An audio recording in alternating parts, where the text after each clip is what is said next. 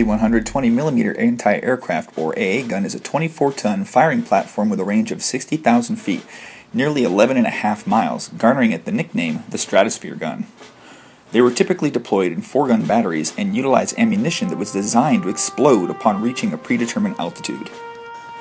The system was first deployed in 1940 and was used through 1954 when it was replaced with the Nike Ajax missile system.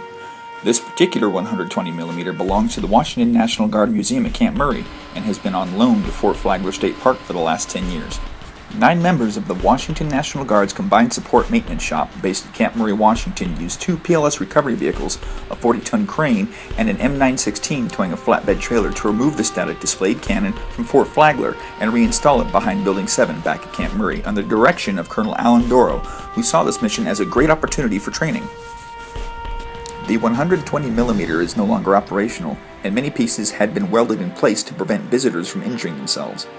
Once they had these systems repaired, they were able to disassemble the gun for transport. The gun was so large, the main barrel and components had to be transported by flatbed, and the remaining components were transported by a separate vehicle.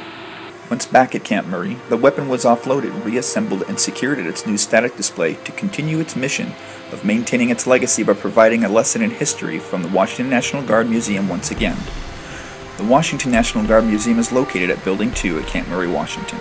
This is Sergeant Peter Christian reporting from the Washington National Guard Museum, Camp Murray, Washington.